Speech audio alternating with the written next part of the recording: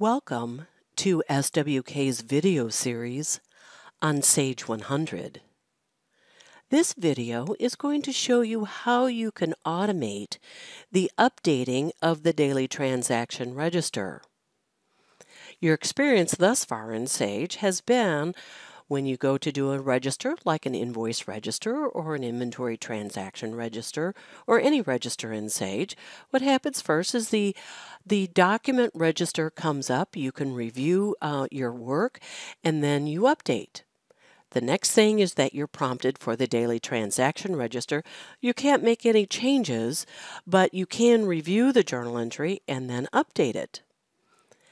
With version 2019, the second service pack, there's now a very nice feature in role maintenance that allows you to automate the updating of that daily transaction register. Thus, you don't have to go through the second set of prompts.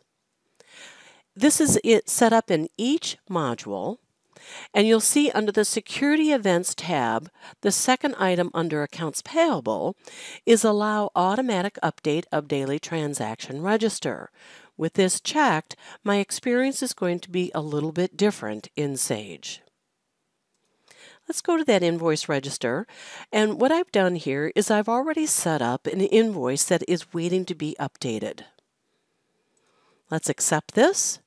And let's go ahead and update this. Now, I am using Paperless Office, and there'll be a couple of points that we should make. You'll see that it's processing the register as you're accustomed to. You could see the invoice register behind the panels, and let's select Yes for the update. I'll go ahead and exit out of the Paperless Office, and you'll see a few things flashing in the background. Well, that was the automatic updating of the daily transaction register. Now, the register didn't pop up, so I couldn't review it, but nonetheless, not to worry, it is still there. If I go to Paperless Office, let's go ahead and look at those journals and registers, and I updated this to June 6 of 2020. Let's go take a look.